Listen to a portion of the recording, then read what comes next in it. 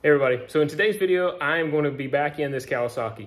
I spoke about in previous videos about installing interior lights, and that's what I plan to do today. So with that, let's go over what I'm planning on doing.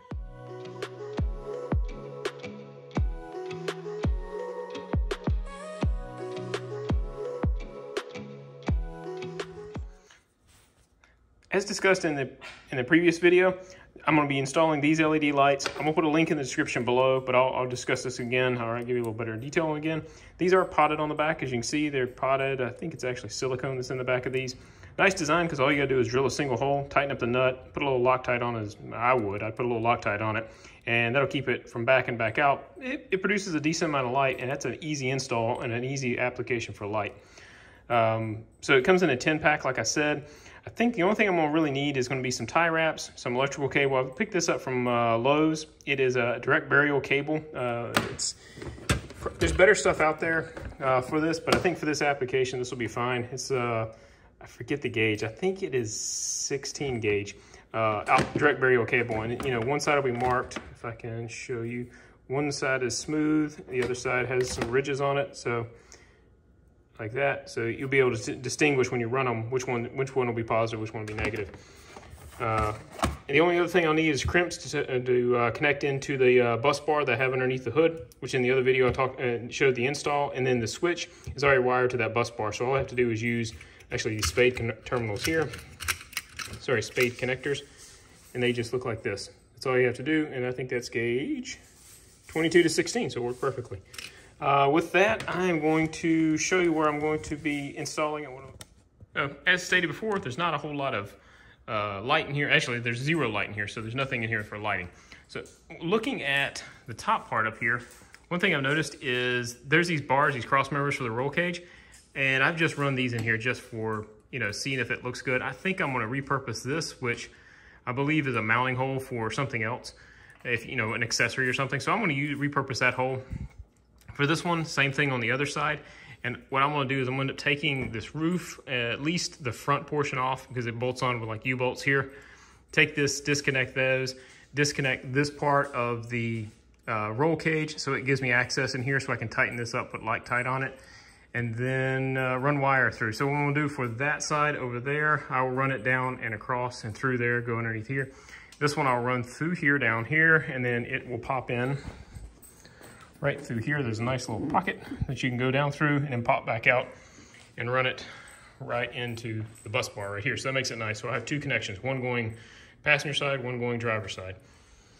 And then for the bed of the truck, or the side by side, I'm going to install one here that'll be facing down on that strong member, and that one will be facing down as well. So I'll just drill a hole right through here, and then I'll make the connections, and I'm gonna run it and jumper it right off there, and then just string it across through there with tie wraps. So it should be fairly straightforward, just a little, you know, work to make them look nice, and then that's it.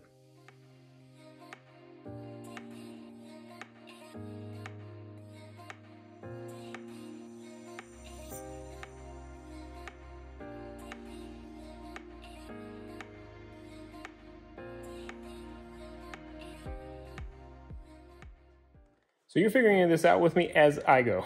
So one thing I noticed is right here, no different here, no change here. But one thing I did notice is I should have thought about this, is this is where it bolts into. So that must be closed. And the only thing I can think of is I can either do one of two things. I can either thread this hole, which that's gonna be a lot easier than anything else. Thread that. I don't have the right threads for it, of course. It's metric. The LED is a metric threading, and I have only SAE stuff. So that's one idea. The other idea is I can drill this hole out a lot larger and then be able to get some kind of wrench down through there, but I don't think I'll be able to do that, in all honesty, because I can't do it as a socket, I have to use a wrench. I don't think I can do that. So I think I'm basically delegated, or not delegated. So I think I'm just resigned to the fact that I'm just gonna have to thread that hole, and that's gonna have to be how that goes in there. So with that, I'm going to go find a thread that's as close as possible to it. There's not a lot of metal there, and there's no stress on it on the LED, so it should stay with Loctite. And with not having a lot of thread there, the mismatch in threads should be okay for that. So with that, let me show you what I'm working. So here is the LED, as I've shown you before, the threads on it. Here's my kit from Harbor Freight.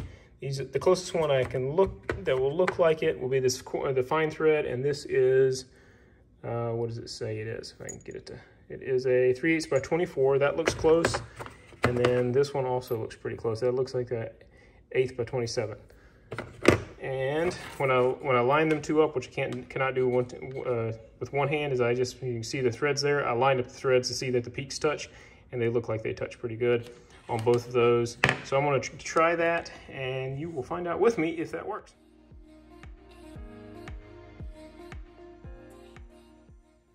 So what I usually use, I prefer Loctite in the chapstick form. It tends to not go everywhere and get all over me. So I find this to be a little bit, it's like a paste. So it does a good job of not sticking to everything. So I'm gonna put this on the top part because this is where it's really gonna matter. And you just kind of rub it on there as you'd imagine, just like you would if you had a, chapstick and rubbing chapstick on there. So this is all I really use for it. I prefer it like this. Okay. Oh no. That didn't work. I continued to thread it in there and made the mistake of going too far, of threading it too much. So now it just doesn't fit. So that's, so plan B is I'm just going to drill a hole right here and declare victory. And that will be my plan. So I'll drill a hole right here and I'll tap it. The problem was I had the choice between two that were fairly close, and the one I chose was incorrect, and it just went right through. This one, I tried it on another hole, works just fine. So it has a lot better thread match. I think right about there looks good.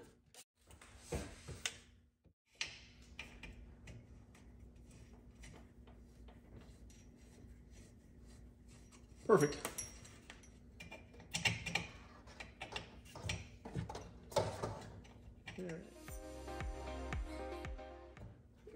There's that guy. We'll put a pair of pliers and just gently snug that up. Mess it up too much. There we go. That's tight. So this is after the install. The other one, I went ahead and put the other one in as well. I'll put a little black paint in there so we don't have to worry about it rusting. So that's finished with that. The one thing I do have to go do is those are the leads on it, which are very, very small. And what I'm gonna do is I'm just gonna solder on the 16 gauge onto that, heat shrink it, and then protect this because that is pretty fine wire there.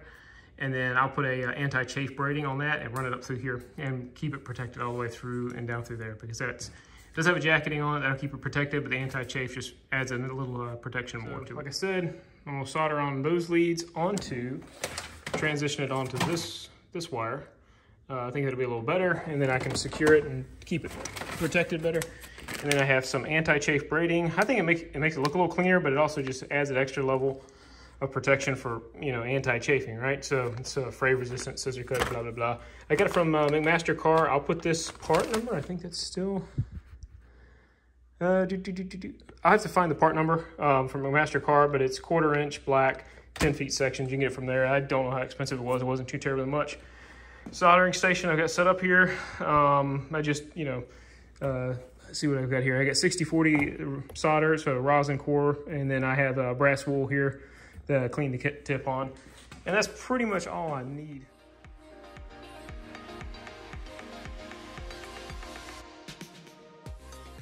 This I'm sealing out of the kitchen, just a little butane torch.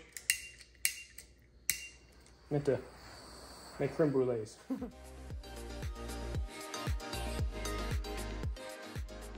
You just take this and you just slide it up over that, and it's just a weaving is all it is. And you just kind of, so right here is the splice point where I spliced them in. You can't see anything. And the good thing is there's nothing to catch on it, and it can be protected. There, we'll secure that there as it comes out.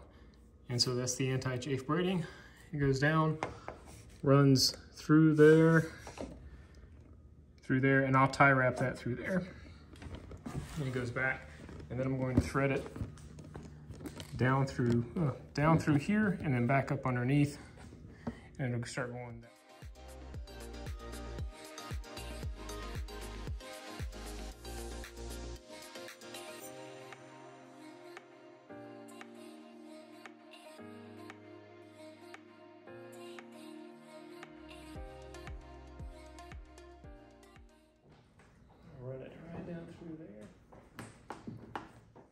So here's where I'm gonna put the two bed lights. This basically the support member here and the support member here. It's fairly thick, so I don't think if I drill a little hole in there or drill a hole in there, I'm gonna have an issue. Put one there, and the convenient thing is they'll be angled down and toward the bed anyway, so that works out well. So I'm gonna put this camera over so you can see where I'm, from the inside of the cab so you get better lighting.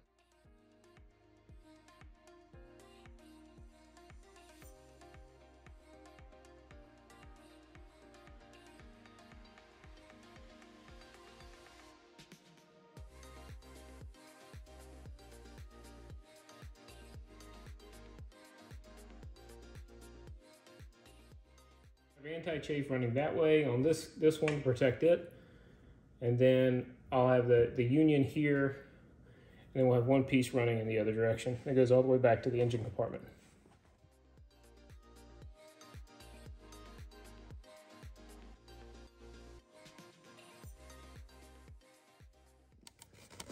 See, so it goes like that, so you can just terminate it like that, which I don't like that. I don't think that looks very good. Or you can create a bunch of extra slack on it, and you just kind of walk your hand up it.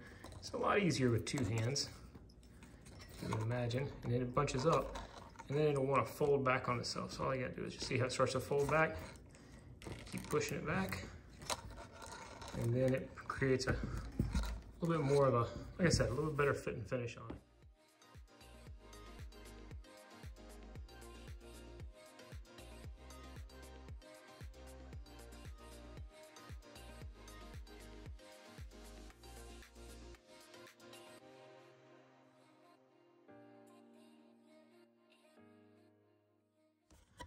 I just took anti-chafe, and then I just ran the two together, and I flipped it over, like I said, and then I'll put a tie wrap here to keep this one from going anywhere, and then I'll secure this one all the way across.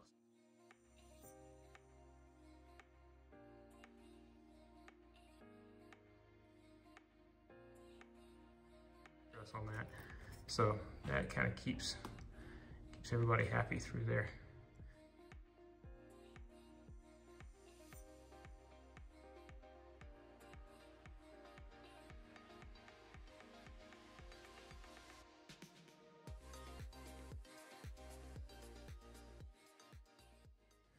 Like I said, I've pre-wired this before on another video, and I have them labeled 1, 2, and 3. So basically power input is going to be 1, 2, and 3. It's coming from the battery, or actually it comes from inside the fuse box. Labeled 1, 2, 3 in here. Go to the switches sequentially 1, 2, and 3 on the back interior. Reverse lights, and then these will be, I have my clip leads here to make it convenient. So like I said, that's my smooth, so that should be my ground. Storage, so that should be 12 volts. See if I am lying. Should not be on. Good. It's not on.